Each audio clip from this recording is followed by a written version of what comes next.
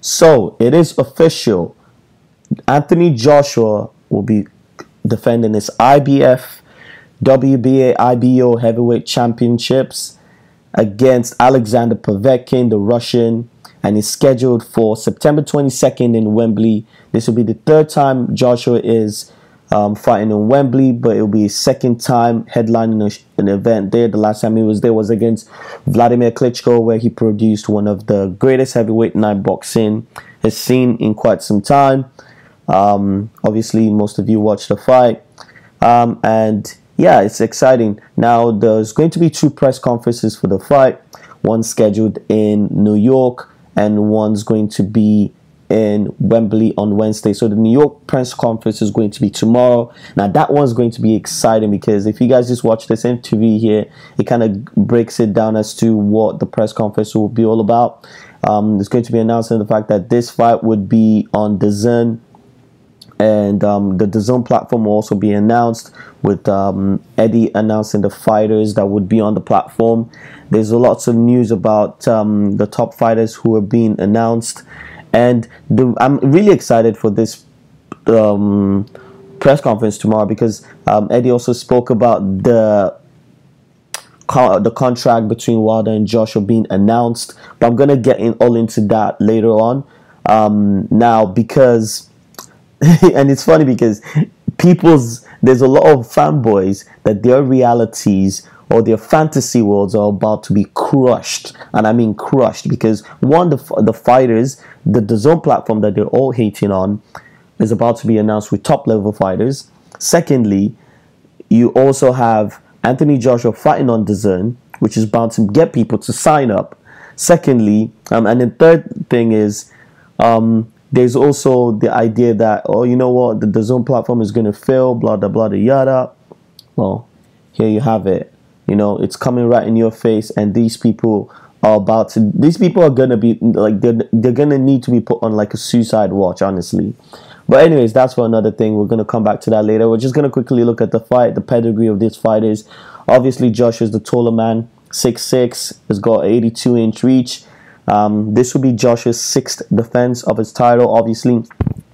After his first world title fight against Charles Martin, he's been in with Dominic Brazil, Eric Molina, had voluntary defense against Vladimir Klitschko, where he also captured the WBA title.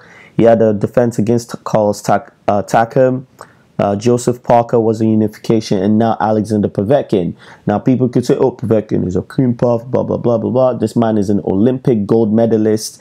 He's only 34, and his only loss is against Vladimir Klitschko. Now, if you want to also validate yourself, people say, oh, you know what, all the other boxing organizations, it's all fraud and it's all based on how much you can pay. The Ring magazine has no favoritism, and it's based on it's based on fighters' ratings and stuff like that. Alexander Povetkin is ranked number 3rd. Prior to this fight, Joseph Parker was rated at number 3.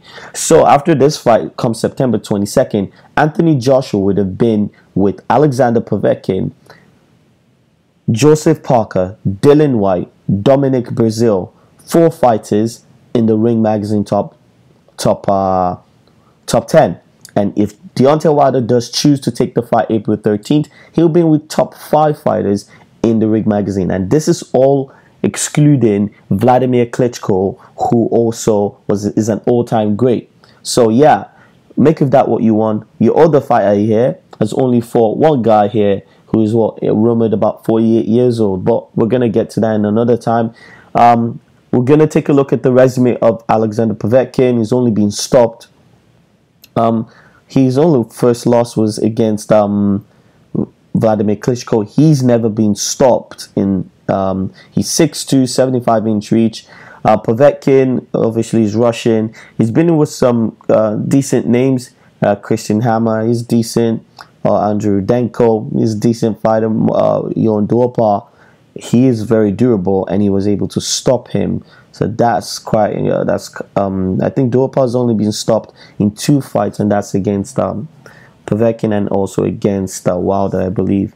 So he's been in with Carlos Takam. That was a great fight. These guys traded leather for the most of the fight, but Takam got stopped with like a left hook uppercut or something like that. Mano Shah, a decent fight. Yeah, Klitschko was obviously his first loss. That was like, that was a bad fight. Klitschko was leaning on him and stuff like that. So, well, where's Jake? So, honestly, in the heavyweight division, after Anthony Joshua, Povetkin has the second best resume.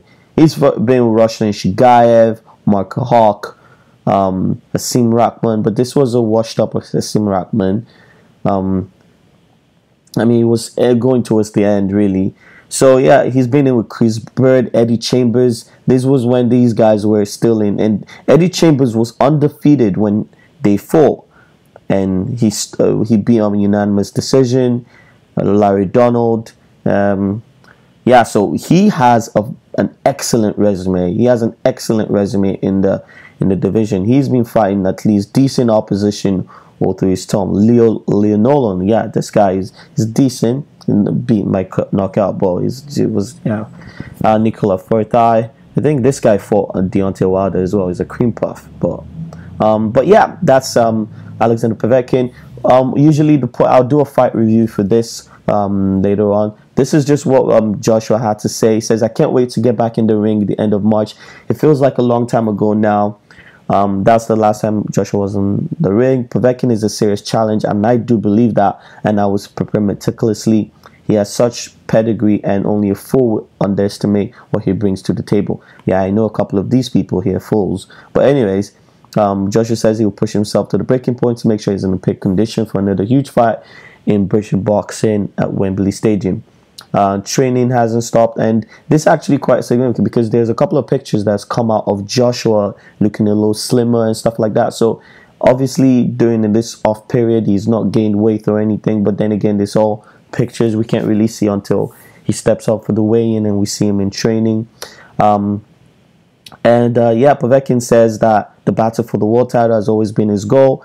He fought, I fought for the moment to face the strongest in the world, and on September 22nd, he get his opportunity. Joshua has 4 belts and he wants them all. I'm glad that our fight will finally take place. The meeting of 2 Olympic gold medalists in the ring is destined to be a breathtaking event.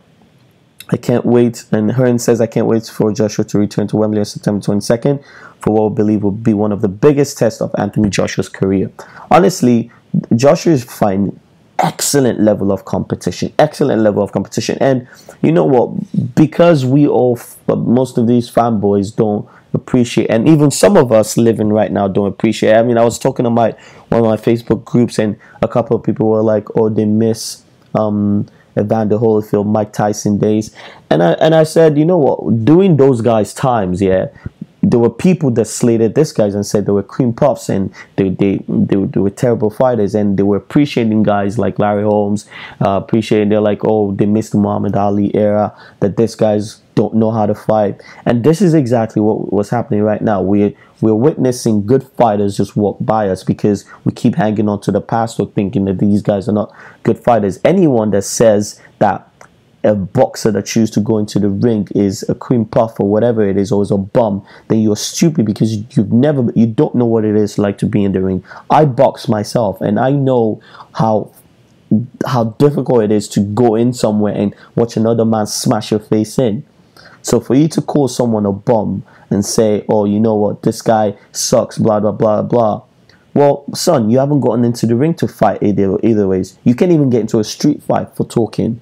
So anyways, that's for another thing. That's for another video. I'm going to come up on a video and do one about Eddie Hearn's platform on the Zone. So make sure you keep out for that. Tell me what you guys think about this fight. I think it's a great fight. I think Povetkin poses a lot of difficult threats with the hooks. It's going to be kind of a similar fighter to the Takam fight, but just that I don't think Povetkin will be as difficult to catch as Takam was. Takam was really elusive. He had like a lot. It was bobbing and weaving most of the time, and he was coming in with the headbutt. Now Povetkin is going to do the same thing, but I think Povetkin will be a little easier to hit than Takam was, and I think Povetkin's got a durable chin. He got dropped a couple of times by Klitschko in that fight. I think like 4 or 5 times in that fight. But yeah, Joshua hits really hard, and when he gets,